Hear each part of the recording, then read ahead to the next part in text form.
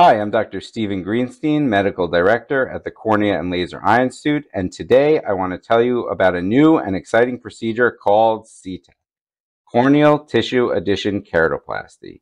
CTAK combines gamma-irradiated, sterilized corneal tissue provided by CorneaGen with the precision cutting of the Z8 laser by Ziemer to create customized inlays for our keratoconus patients.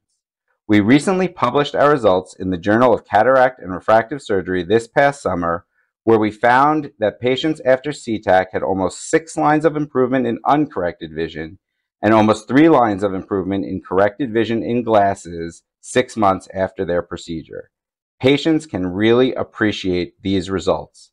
Some even have a LASIK-like wow factor on day 1. They can really see the difference. One of the unique features which separates the CTAK inlay is the precise low-energy cutting of the Ziemer Z8 laser at the CorneaGen facility. We use the Z8 laser at our facility to cut corneal channels to the exact dimensions for each CTAK inlay for each individual patient.